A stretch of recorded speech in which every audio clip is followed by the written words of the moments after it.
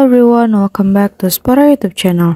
Alright, in this video I'm gonna share you a tutorial on how to adjust the icon size on Oppo A38 easily. As you can see that the size of this icon of cell phone is too large and looks not good. So to minimize the icon, you have to go to settings menu of your phone, and then you can scroll down and you can go to wallpapers and style, and then you can go to icon menu over here. So here you can adjust the icon size of your phone easily.